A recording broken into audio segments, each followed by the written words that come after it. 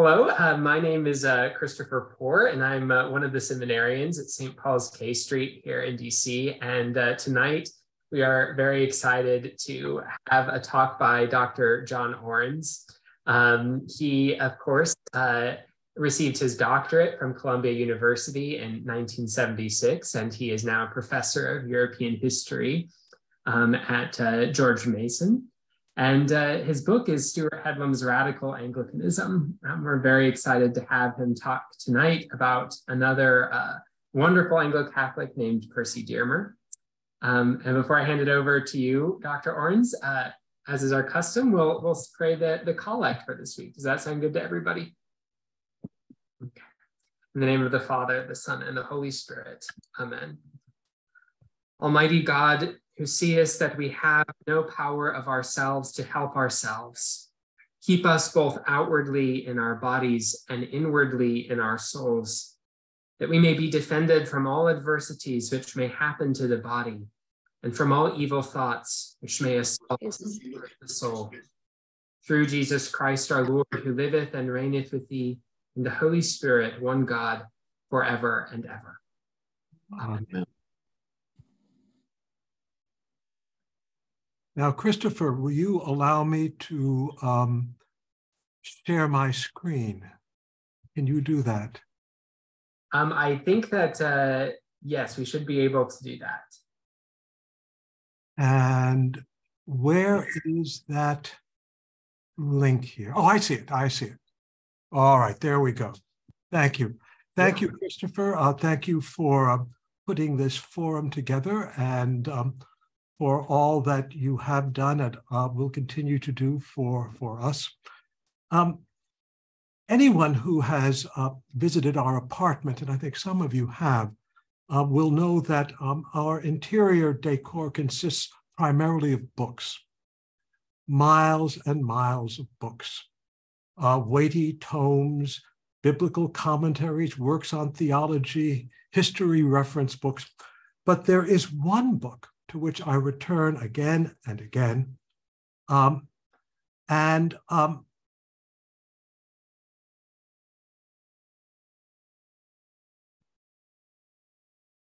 Here it is. The porcine history of philosophy and religion. Did you need to share your screen? Are we supposed to be seeing something right now? Yes, you are supposed to be, but aren't you? Let me see what I can do about this. Share screen. Here we go. All right, how's that? Good. A Porcine History of Philosophy and Religion. And this is a book I commend to all of you, especially to you, Christopher, as you think about your doctoral studies coming up. You'll find in this porcine history all sorts of wonderful pigs. There are Aristotelian pigs, there are Kantian pigs, there are Hegelian pigs, there are French existentialist pigs, and loads of Christian pigs, Baptist pigs, Methodist pigs. But my favorite pigs are, of course, the Anglican pigs. And I'm particularly fond, whoops, what is happening here? Let's see if I can move this. I don't think that I can get to the next slide. This is very awkward. Hold on just a second. Let's see what we can do about this.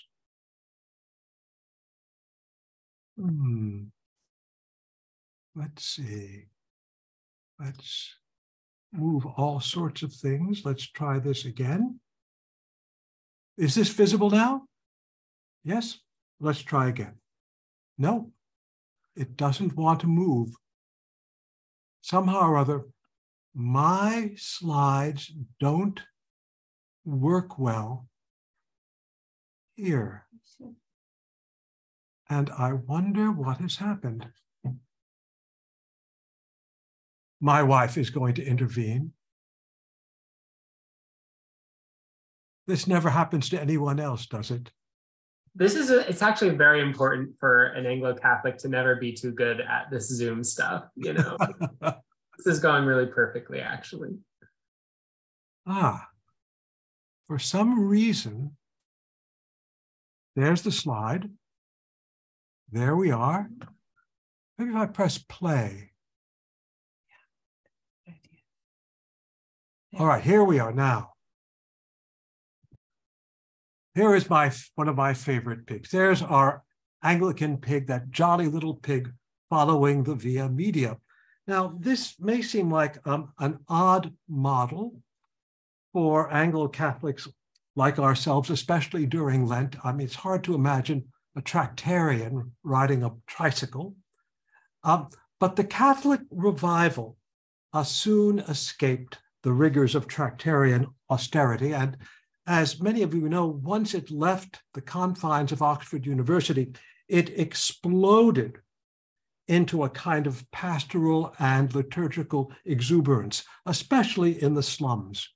And by the end of the 19th century, this exuberance had reached something of a fever pitch as Anglo-Catholics married their pastoral care to sacramental worship, and sacramental worship to the struggle for justice, and to a sacramental celebration of beauty itself.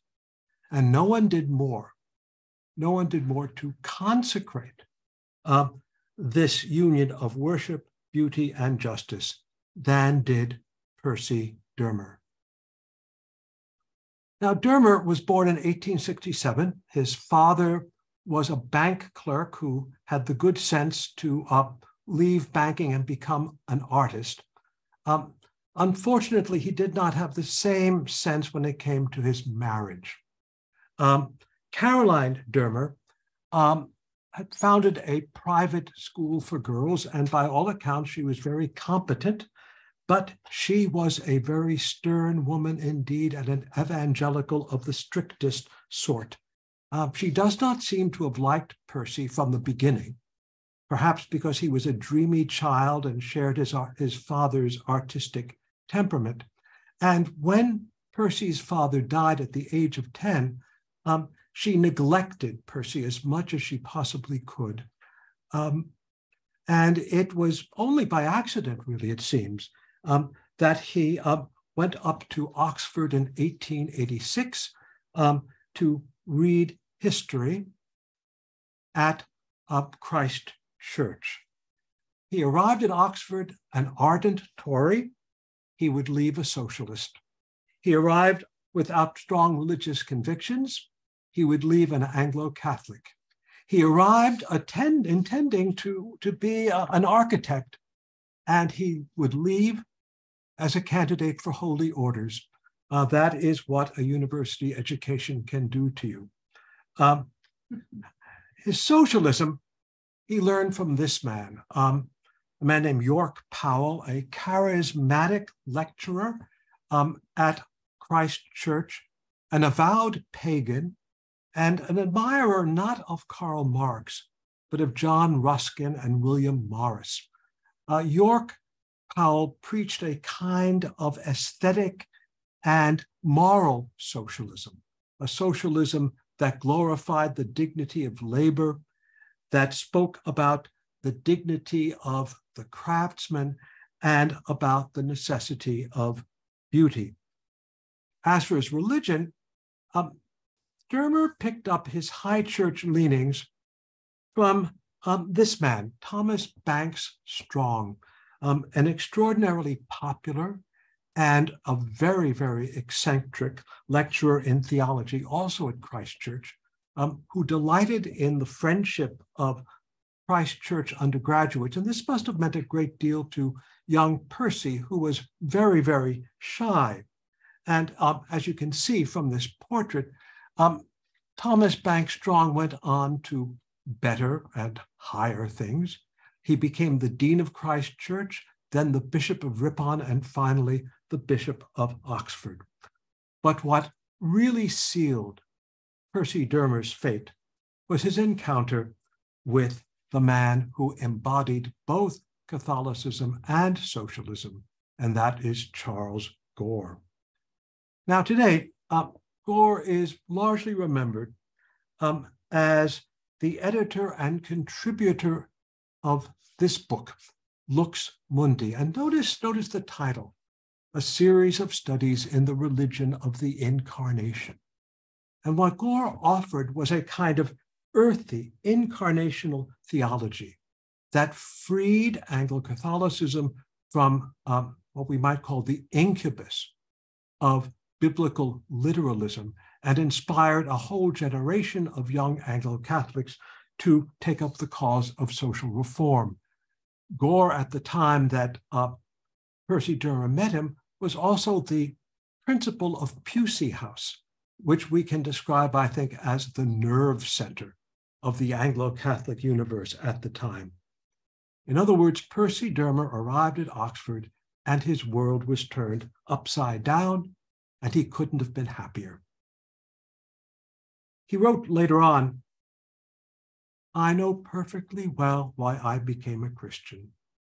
It was because I felt the world is extremely beautiful, but eminently unsatisfactory." And so he set himself the task of joining his fellow Anglo-Catholics in turning the rest of the world right side up. So what did he do? Well, when Charles Gore and members of his circle created the Christian Social Union to take up the cause of the poor, Percy Dearmer signed up. And that was not all. Even before that, he had joined the far more radical and far more openly Catholic Guild of St. Matthew, led by this most bohemian of Anglo-Catholics, a man many of you are familiar with, Stuart Headlam, who was also the founder of, as you can see, the Church and Stage Guild, which, among other things, championed the music hall ballet in which young women cavorted about in flesh-colored tights. Percy Dearmer must have delighted in this. What we do know is that a few years later, when Stuart Headlam founded the even more outrageous Anti-Puritan League, Percy Dearmer was one of the first people to sign up, along with his friend Conrad Noel. Talk about exuberance. Now, by this time, Percy Dearmer had decided to pursue ordination. This, by the way, drove his mother crazy. She was so furious that she cut him off from any further financial support. And if Charles Gore had not taken him under his wing, heaven knows what would have happened to him. But he faced another challenge. Here he is, this exuberant, over-the-top Anglo-Catholic, and exuberance of this sort was not what the Church of England was looking for in prospective ordinands. Exuberance of this sort is not what the Church is looking for even now, as some of us know all too well. But somehow or other, Percy managed to get ordained, and he obtained a cure in what may have been one of the very few parishes that would have been willing to take him on. That was the slum parish of St. Anne in South Lambeth. And the vicar of that parish was a man named William A. Morris, known to his parishioners as Brother Bob, a man whose ministry is one of those legends that make up the heroic chapter in the history of the Anglo-Catholic movement. It seemed an ideal match. And this was not the only ideal match, because in addition to managing to find a parish, Percy Dearmer found a wife. Her name was Mabel White, and Mabel White was a young woman who had begun a career as an illustrator and author of children's books. She would later go on to write a whole host of novels, to produce plays, and she was, at the time that Percy Dearmer met her, also a very, very radical socialist and a feminist. Now, it was a marriage of which Percy Dearmer's mother did not approve. It was a marriage that Mabel Dearmer's parents did not approve. And once again, Charles Gore had to intervene, or else the marriage probably wouldn't have taken place. And so the newlyweds settled in to a cottage opposite the church. They were very poor. There are reports of people who visited them that this little cottage was covered with William Morris-style fabrics, William Morris-style wallpaper, but lacked any furniture. At least no one saw any furniture. They were very poor and they were very happy. But although Percy Dearmer loved his parishioners and cared deeply for them, his shyness made it difficult for him to minister to them. And he was so involved in his work for the Christian Social Union, for the Guild of St. Matthew, and also as a member of the Fabian Society, that in the end, Brother Bob had to go to the bishop and say, this isn't working. I love this fellow, but it just isn't working. And he had to let Percy go. So what happened next? Well, 4 curacies followed in fairly rapid succession. The last of them at this place, this rather ugly Victorian hulk, the Church of St. Mark on Marylebone Street. Now, at the time that Percy went there, it was a center of what was called advanced ritual. In other words, Roman ceremonial. Today, well, look at the notice board. Things are very different. How are the mighty fallen? Now, because the vicar was often ill, Percy had the opportunity to tinker with it. It was not to his liking. But tinkering was all that he could do. What he wanted to do was far more radical than that. And he made it clear in his most famous, his most influential, and his most misunderstood book, a book called The Parson's Handbook, a book that would undergo 12 revisions during Percy's lifetime and then would be revised yet again after his death. Now, what is the Parson's Handbook all about? Well, at first sight, it seems like the work of someone who is obsessively fastidious. It is a guide to church ceremonial that dictates everything down to the last inch. How long should a surplice be? How wide should a tippet be? One critic I came across recently described it as the Emily Post Guide to Worship. But it's really nothing of the sort. Because what Percy Dearmer was about were 3 urgent goals. The first was that he wanted to end the liturgical warfare that was tearing the Church of England apart, and the whole Anglican world as well. Evangelicals were insisting on a worship that was denuded of ceremony, light, and joy, and they were busy harassing Anglo-Catholics.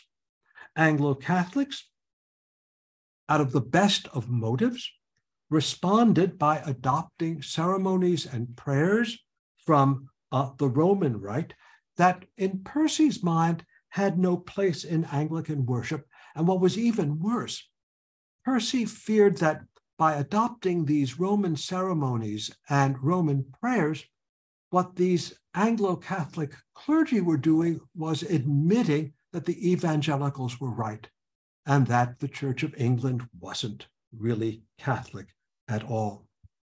So what was the answer? Well, the answer, he said, was strict fidelity to the prayer book rubrics. And if you read the prayer book rubrics, you would see that the worship of the Church of England should be conducted as it was in the late Middle Ages, just when the prayer book was first adopted. Notice this illustration, this front piece to the Parson's Handbook. there is this simple yet beautifully arrayed altar, and notice what it says underneath, a quotation from the prayer book rubrics, and the chancels shall remain as they have in times past. But Dearmer wasn't simply pleading for history and good order. He was pleading for beauty. In calling for the church to be decorated in this lovely, restrained way, in calling for the church to return to the pattern of the pre-Reformation church and to return to the vestments of the pre-Reformation church. What Dearmer was doing was summoning Anglicans to experience God in the fullness of incarnate sacramental splendor. Notice what he says here. Beauty is necessary to a right life as truth is. A worship that is aesthetically bad is an idolatry, since it is directed to an object that is not the supreme artist of the world. Or as he put it up elsewhere, he said, we are embodied creatures, and it is only through the outward beauty of symbol and color that our inner life can grow and flourish. But then Dearmer went on to insist that there is more to this beauty than we imagine, because like all of God's gifts, it's not something to be grasped, not something to be kept to ourselves as a kind of private enjoyment.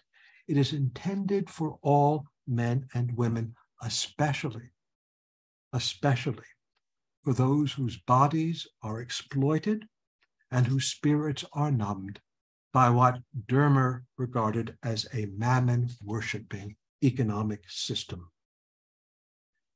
Dearmer argued that ugly vestments and shoddy church furnishing was the outward and visible sign of inward and spiritual decay.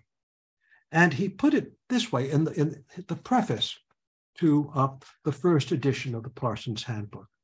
He said, a modern preacher often stands in a sweated pulpit, wearing a sweated surplice over a suit of clothes that were not produced under fair conditions, and holding a sweated book in one hand.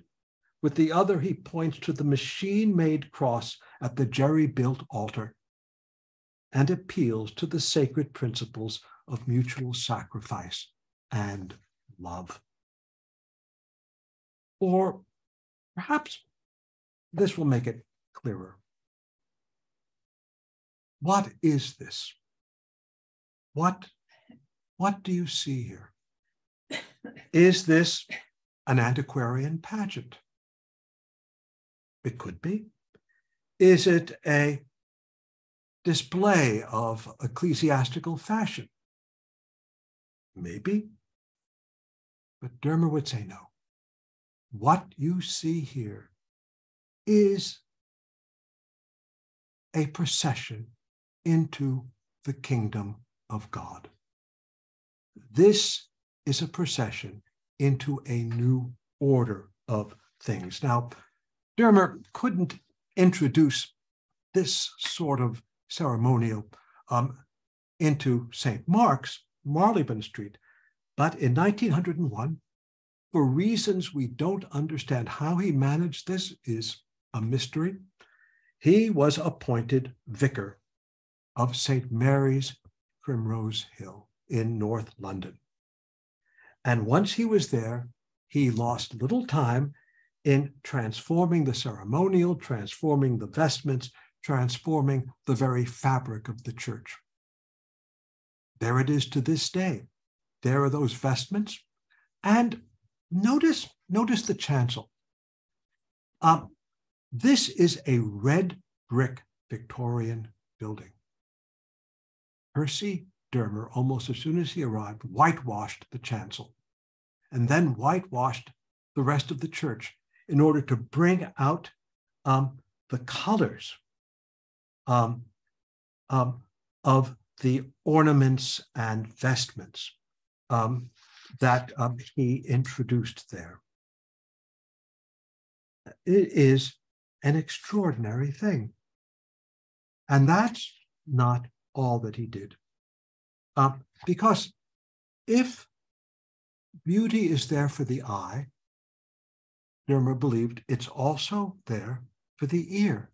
It is meant to be heard, and it is meant to be sung, and it is meant to be sung by the entire congregation. So, what did he do? Oops. We seem to have lost our...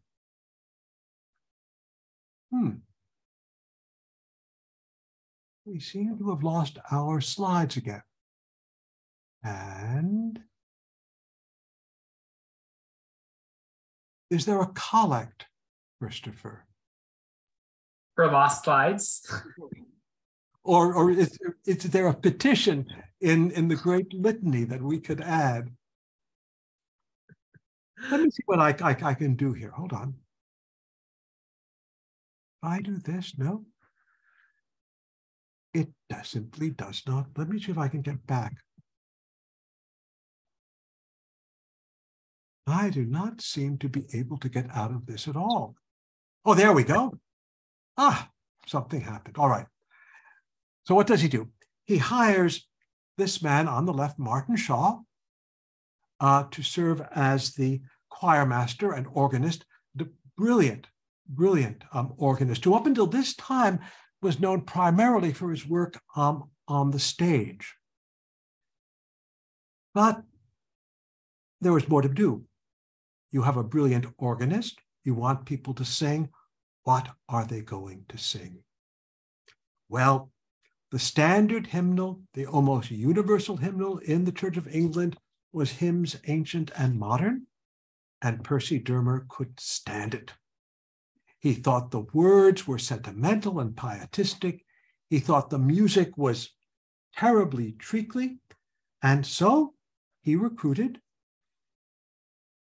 a young composer named Ralph Vaughan Williams, and the two of them compiled a new hymnal, the English Hymnal, in 1908. Now, the music is extraordinary. I mean, it's this hymnal that introduced some of our favorite hymn tunes. Sine Nomine, for all the saints, Down Ampne, Come Down, O Love Divine. And it also introduced texts. It had the character of a kind of theological manifesto, summoning the church to the work of social transformation. It's here that we find such familiar hymns, Christian socialist hymns, as Judge Eternal, O God of Earth and Altar, and Percy Dearmer's take on John Bunyan, He Who Would Valiant Be. And there was also a notable excision. There's a lovely hymn, we all know it, All Things Bright and Beautiful. And there is a stanza in that hymn that Percy Dearmer removed.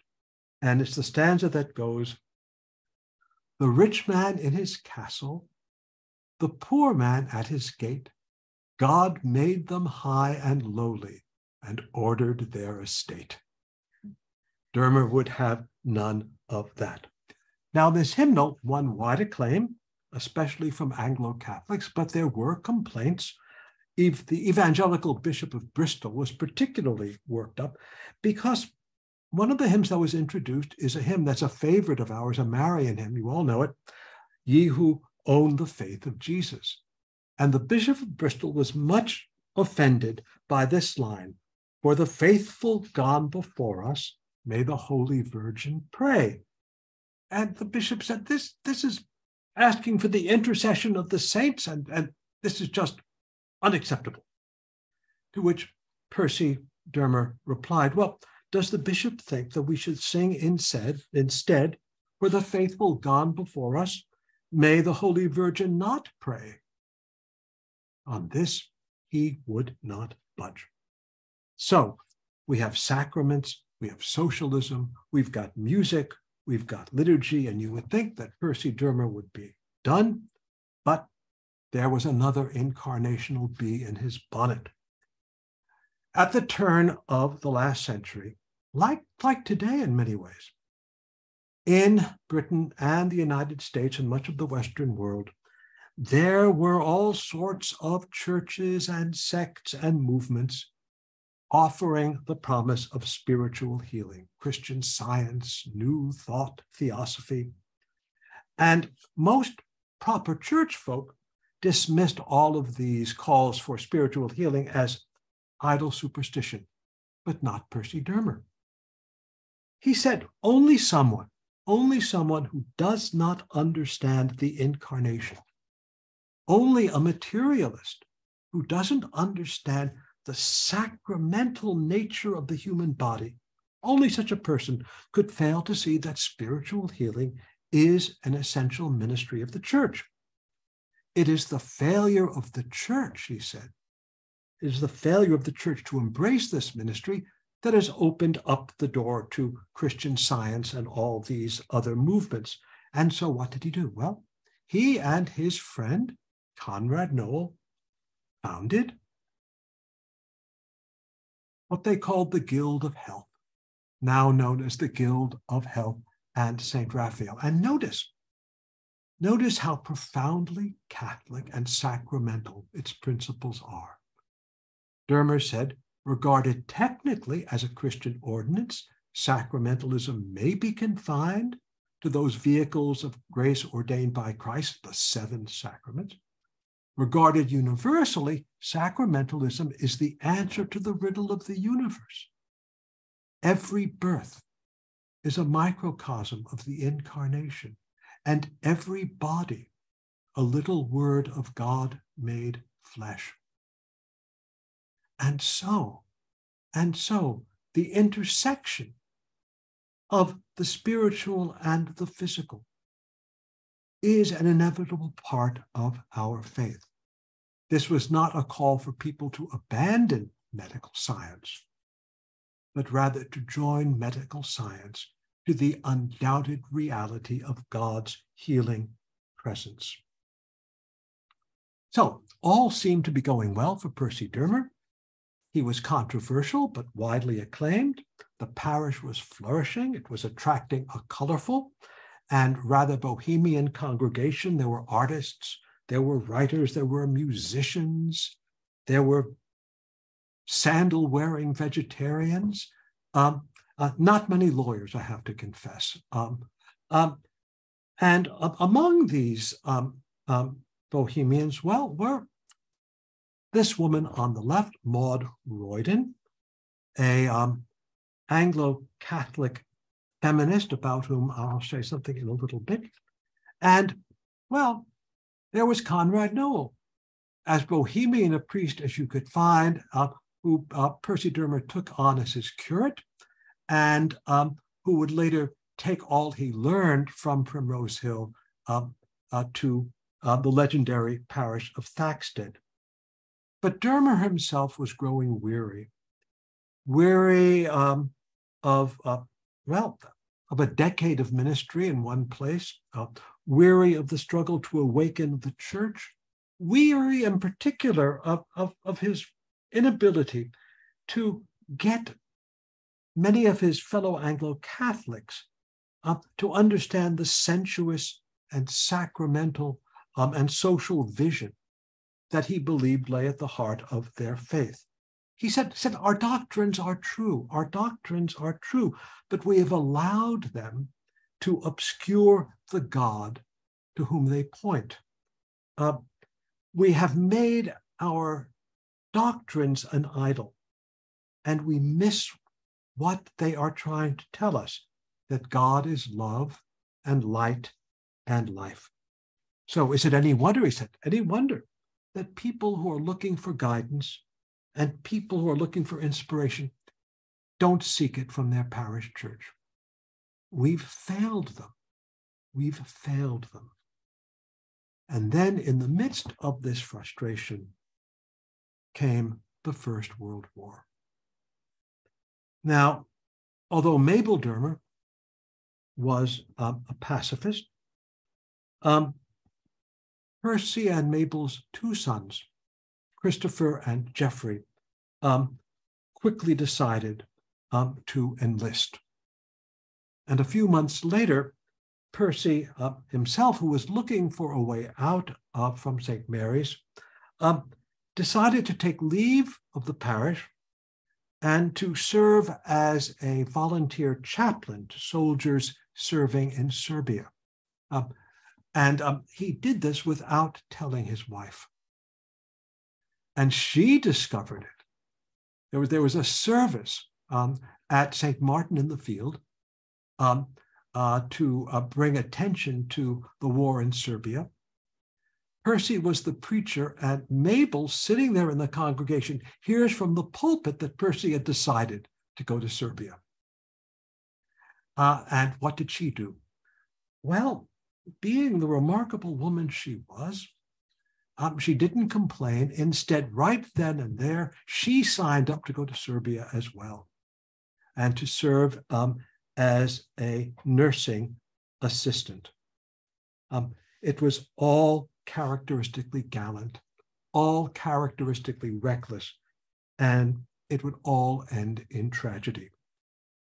Not long after they arrived, Mabel died of typhus. Percy was shattered and returned home, only to learn soon after, that Christopher had been killed at Gallipoli. In January of 1916, he resigned as vicar of Primrose Hill. Now, a few years before,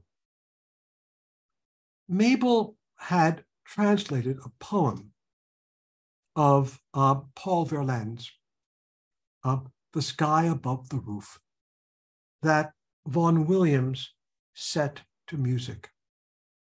It is beautiful and it is heartbreaking. And to listen to it, and it is available on YouTube, is, I think, to pay tribute to this remarkable woman and to all of the lives lost in that war. And perhaps one day someone will sing it at St. Paul's.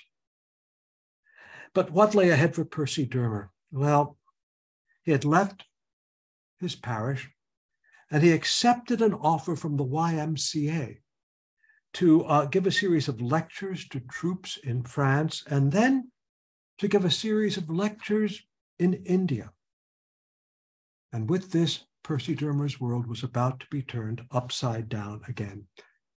Because in France, he discovered, as did other Anglican clergy, that the differences between church parties and the differences between different churches meant nothing to soldiers facing death on the battlefield.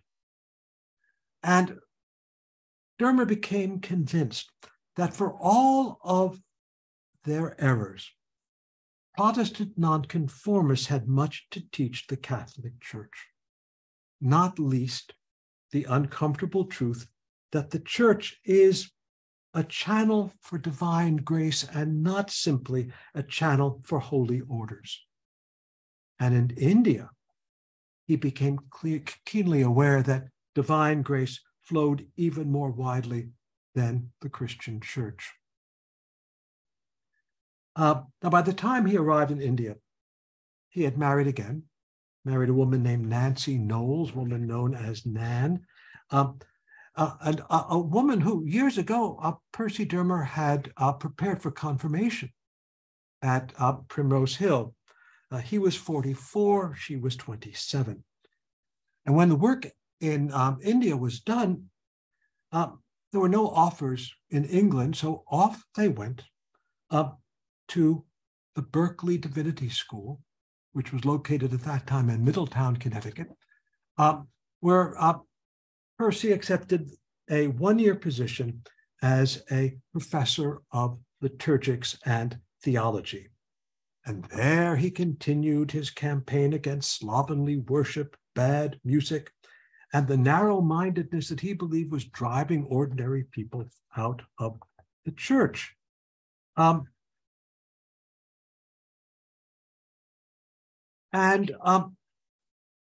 seem to have lost my place. Hold on just a moment. There is a note here of some sort, I hope. Or I can simply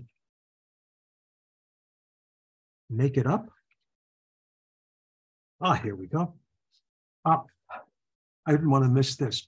He told the students at Berkeley Divinity School, burn your hymnals, burn them all.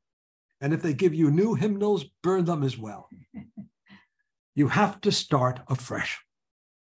Now, this wasn't a call to abandon the church. It was a cry for passion and for purpose. He said, I do so love the Church of England so much. If only she would come down from her pedestal, down from her thrones and palaces, and laid her jewels at the feet of the poor. Now, not surprisingly, when Percy returned to England in 1919, no parish or cathedral was interested in him. To many Anglo-Catholics, he was too liberal. To evangelicals, he was too Catholic. To broad church modernists, he was too mystical, too artistic, and too liturgical. There was no place for him in the church. But there was outside, two places, in fact. First, King's College London.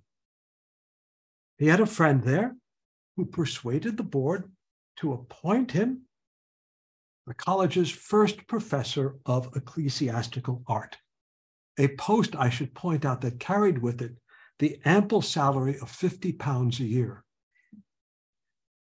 Fortunately, Nan came from a wealthy family, so she and Percy were able to live rather comfortably. As for Percy's teaching, well, it went on very well indeed.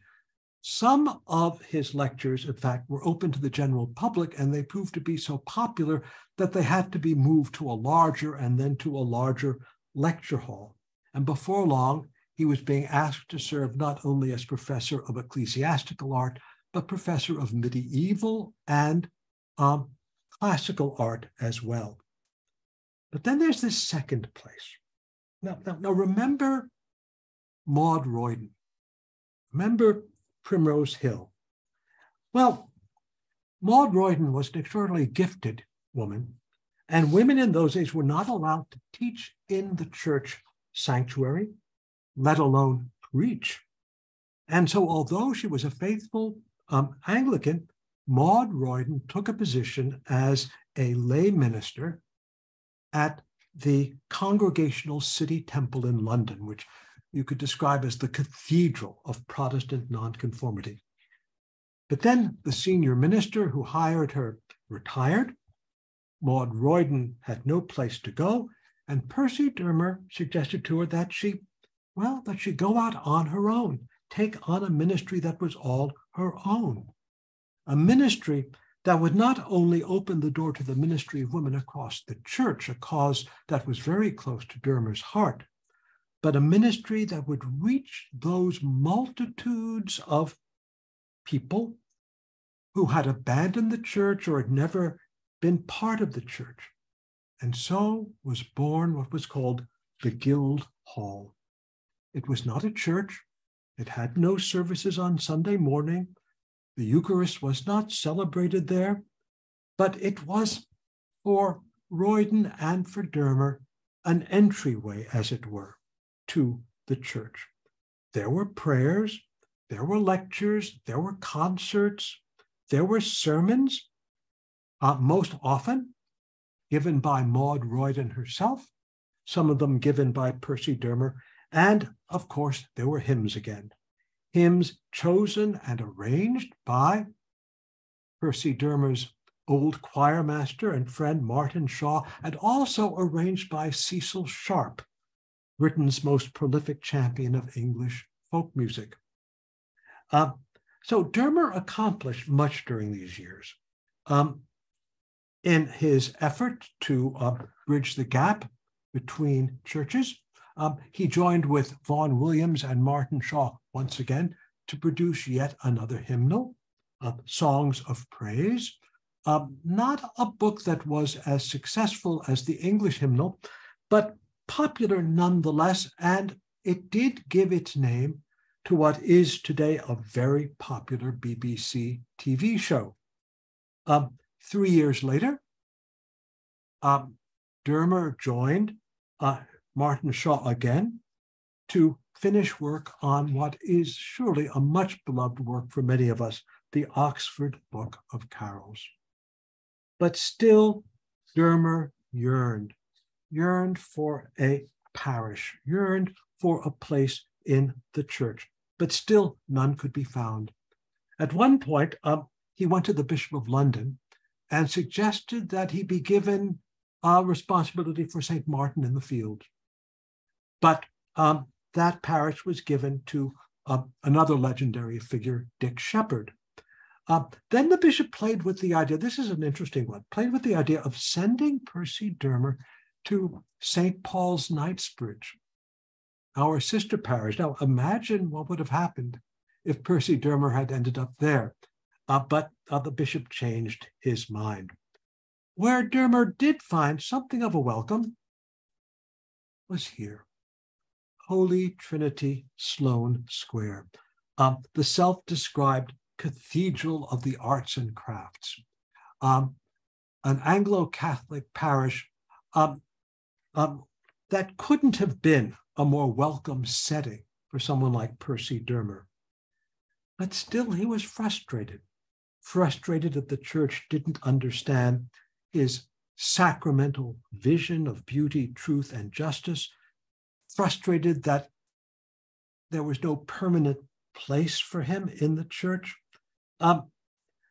frustrated that people just didn't get it. At one point, he blurted out, "If only we showed the people the Eucharist better, we should need to talk about it much less. We have been given poetry in the text of our common worship, and we have used it as if it were prose." And finally, in 1931, he received some of the recognition that he was due. Pressure came from William Temple, who was then the Archbishop of York. Pressure came from a petition signed by all sorts of eminent clergy. All of this went to the Labour Prime Minister of the day, Ramsay MacDonald.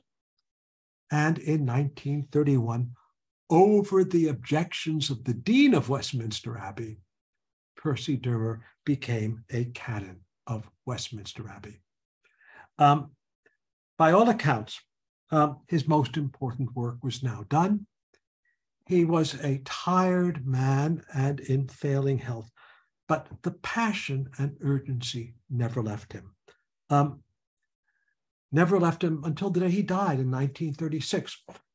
And one of his last sermon he gave at Westminster Abbey, he said this.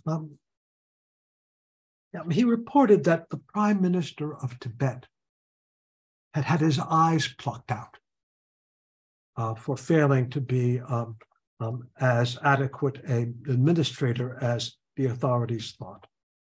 And Dearmer said, this gives one a thrill of horror. But why? What has Christianity done? Well, we don't put out people's eyes, except, of course, on mass production lines, the Great War, and so forth. Christianity has done something with us. He said, far worse things have happened than the blinding of this Tibetan minister. Millions were slain. Millions were slain in the Great War. During the last Whitsun holiday, 5,000 people were injured. We have not troubled to prevent it. We have allowed ugly suburban development we deplore, but we do nothing. None of us have tried to make this country safe. The country is being taken from us. We lack a ministry of imagination. And then he said, you know, this is Hospital Sunday. This is Hospital Sunday. And we realize the need for hospitals, but to prevent disease perhaps requires too much of us. We must have vision. Otherwise, all Europe will be one vast hospital. And now, to God the Father, God the Son, and God the Holy Ghost. And he went back to his cannon stall. And a few years later, we know what happened to Europe. So what can we take from this story of Percy Dearmer, this life? What can we say for ourselves? What does his life tell us about our worship, our music, our faith, our witness? I wouldn't dare answer those questions. They're too big. Let me conclude with some hints. First, let me draw your attention to a hymn. A hymn by none other than Percy Dearmer. And it is a Lenten hymn. And in the hymnal, it is hymn 145. I simply ask you to read it. What he says, among other things, is this: to bow the head in sackcloth and in ashes, or rend the soul, such grief is not Lent's goal, but to be led to where God's glory flashes, his beauty, to come near, make clear where truth and light appear. For is not this the fast that I have chosen, the prophet spoke, to shatter every yoke of wickedness? The grievous bands to loosen, oppression put to flight, till every wrong's set right. Then there's a poem. There's a poem by someone I'd never heard of before, an English priest who died recently named Hilary Greenwood. And it was used by Martin Percy, the former dean of Christ Church, in a sermon he gave to honor Percy Dearmer. It's called What I Like About Being a Priest. What I like about being a priest is nothing to do with the cultic beast, or having a message to write on the leaves, or offering charms to the heart that grieves, or counting the sheep in the pitch pine fold, or wearing a shirt of cloth of gold. No, none of these, but marrying the glory of the little thing, to eavesdrop on a monologue delivered to a woolly dog, to hear the tones of righteous rage excite the prophet of schoolboy age, to sit down on a bus behind 4 lots of fingers intertwined, to see the boy's face in the man's blush when he comes to put up the bands, to watch rheumatic ladies pat a blessing on the pampered cat.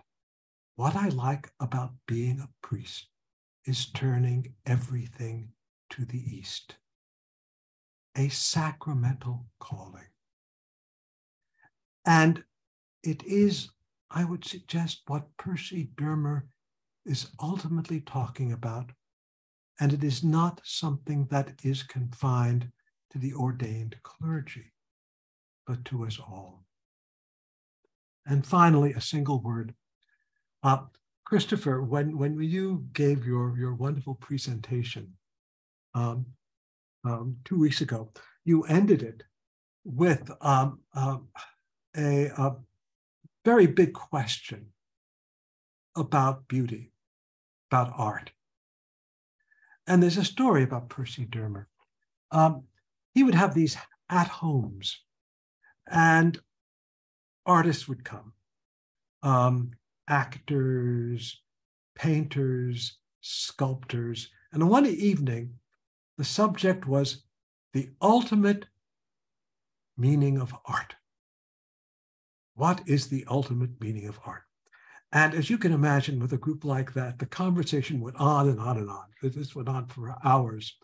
And at the end, there was a kind of awkward silence because nobody knew what to say. And Dearmer looked up. He'd been quiet. He looked up and he said, "Love."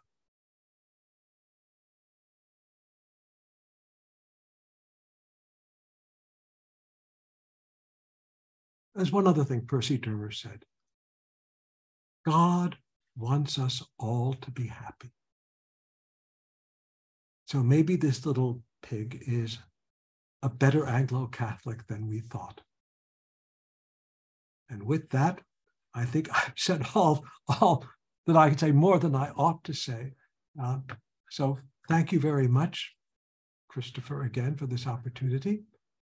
And now I am trying to get rid of my share screen. Here we go. There we are. Wonderful. Thank you so much, Dr. Orens. As always, just like taking us into the deep questions and roots of our wonderful tradition. So thank you so much. I do want to give us a little time for people if they have questions or comments or thoughts. Please do. You can use the raise hand feature or just chime in.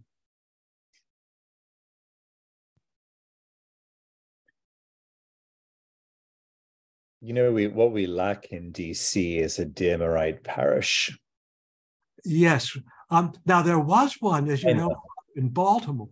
Yes, that's exactly what I was going to say. There was a Dearmerite parish in Baltimore, St. John's in the Village. And it was a very, I think Percy Dearmer would have enjoyed it. There was a very, very, very wealthy elderly lady who was a parishioner there, who was a great supporter of anything to do with Percy Dearmer and the Parson's Handbook. And she funded it. And they kept the liturgy to the letter as Dearmer would have wanted it, including using incense in a thurible, but never swinging it. They would carry the thurible out at the start and they would hang it on a stand at the front. And they had beautiful watts, frontals, and vestments. And they even had a beadle who would lead the procession wearing a 3-point hat and a sort of wand. We don't have anything like that in DC, but I've seen clips from that church in years gone by. The old lady passed, and she had told the church that she would pay for anything while she was living, but she would not leave them a cent when she died, out of fear that the diocese and specifically female clergy would somehow access her legacy. And she left it all to the Baltimore Museum of Art. And if you go there today, there's a room named after her. Jeff Huell was there. Some of you may remember him. Jeff Huell was there for a little while. Yes, he was. Church is actually closing, which is very sad. Yes, I visited before Jeff Huell arrived there, and I forgot who the rector was at the time. Jesse Parker.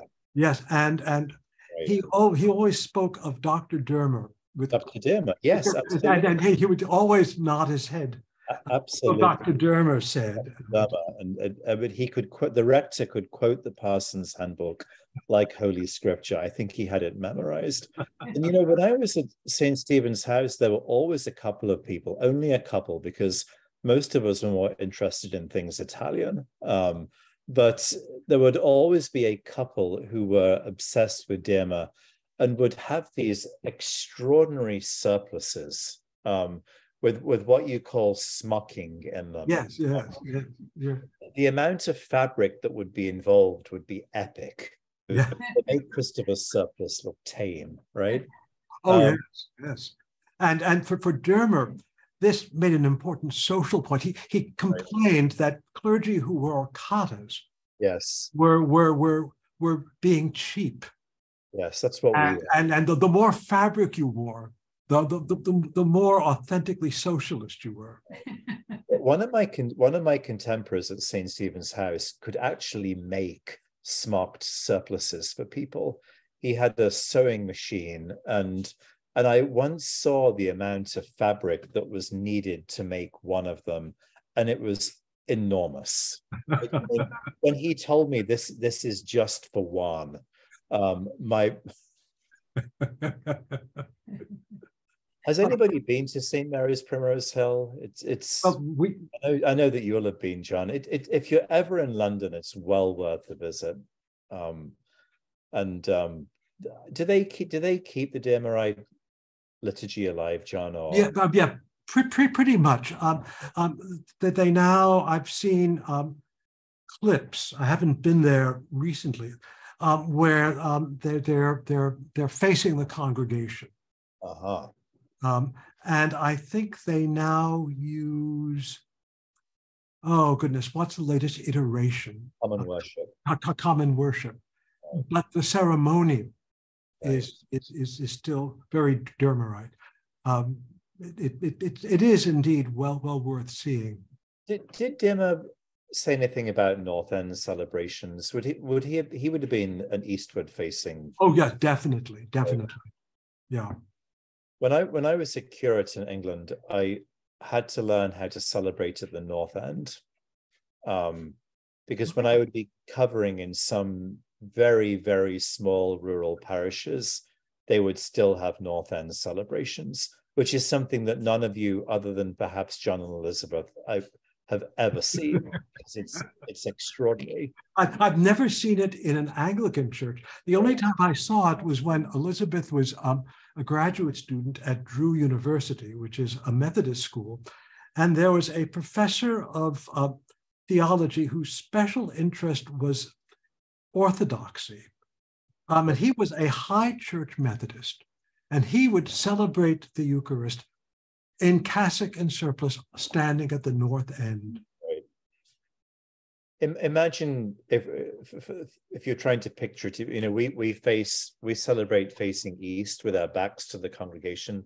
This is if you were standing at the far end of the altar, gazing across the altar lengthwise. And you have the chalice and paten in front of you, but you really don't touch them. You sort of gesture at them like this. Well, John Henry Newman celebrated that way to the very end. Right. Yes, that is what the 1662 book says, standing at the North End, doesn't it? It sure does. I love how for you, Dr. Orens, the end for Newman is his conversion to Rome. He turned east when he turned to Rome. I have a question for you though, because you pointed out that sort of sad picture of that church where Dr. Dearmer had been, that had the informal services listed at 11 and at 6. And the funny thing, it really struck me because, we have the Parson's Handbook, that's the thing to go by. But there's also that book that came out in the 20s, I think, The Art of Public Worship, where Dearmer is talking about the potential of the informal service. And it's just wild to me that this man held within his own life and in his own liturgical thought, both like what Anglo-Catholics would recognize as their heritage, and like a very early fresh expressions approach that he thought these informal services would convert the masses back into a sacramental. Mm-hmm. Yeah, exactly. How did he hold all of that inside himself in one life? And does that give us any ideas of how to hold that within ourselves as a communion, as a denomination? Is there? That's a good question, and I think that there was. I don't think that Dearmer held it together so much as there was a kind of what you might call a dynamic tension. I think that Dearmer was seeking a way to draw people into the church. And he was open to all sorts of experiments, as long as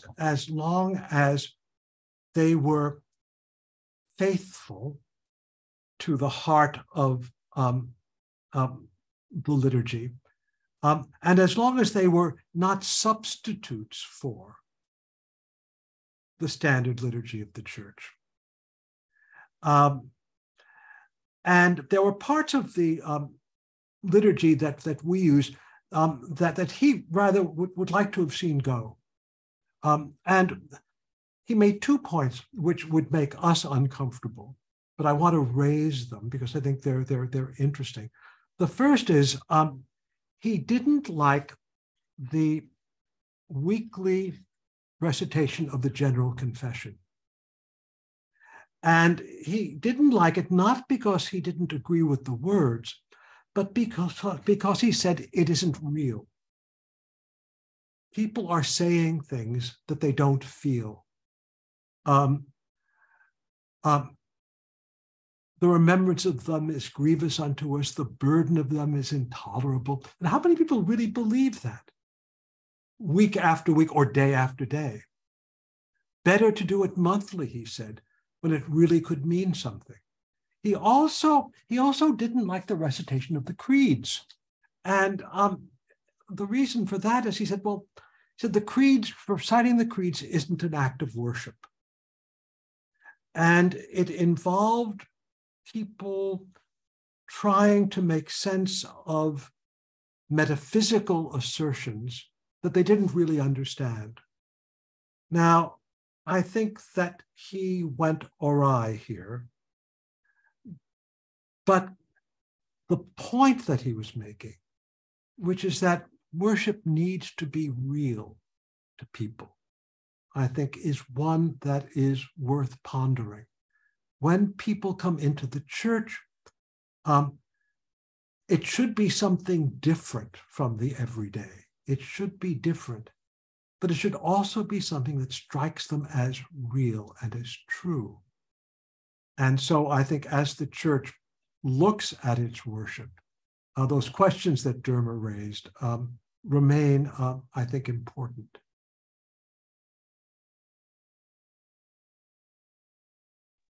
Yeah, thank you so much, Dr. Orens. Is there maybe one last question or comment? Just want to give people space. Okay, go ahead, Deb. Yeah. I'd like to hear possibly the rest of the story, what happened to his child or his children. All right. Well, we know that one of them died. That was Christopher. Jeffrey Dearmer was a very gifted poet. And Jeffrey Dearmer went on to the ripe old age of 101 and was the last surviving of the famous English war poets.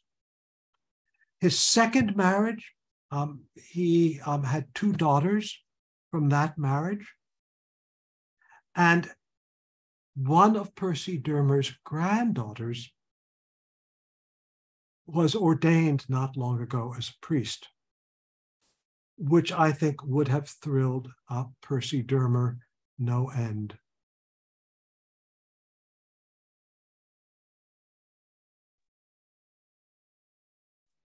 Wonderful. Well, thank you so much for joining us, everyone. Thank you, Dr. Orens, for that wonderful talk. Next week, we are joined by the other wonderful member of your family, Mother Orens, Mother Dr. Orens, who will be talking to us about Evelyn Underhill. And notice, Christopher, that she outranks me now. That's right. So same time, same place. And yeah, we're going to hear about one more Anglo-Catholic life that will inspire us this Lent. Thank you, everybody. Thank you. Thank Good night. you. Good night.